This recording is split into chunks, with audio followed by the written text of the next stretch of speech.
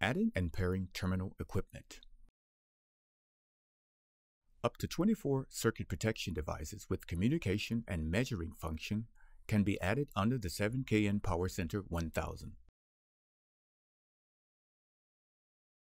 After scanning in the data matrix code labeled RF code, a view of the device appears with the scan connection information.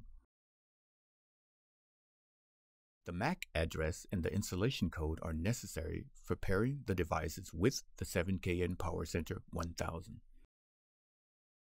The device can be uniquely identified via the plant identifier.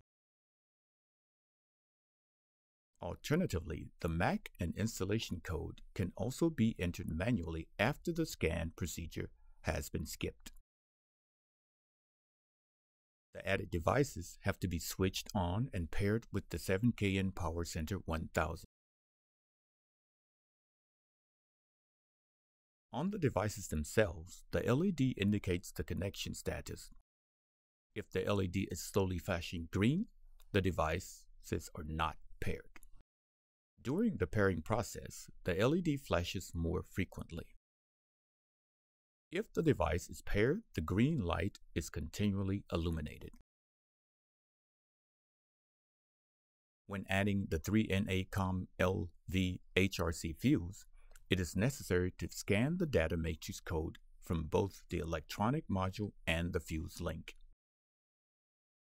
There needs to be a minimum current of 5 amps for the communication function of the fuse.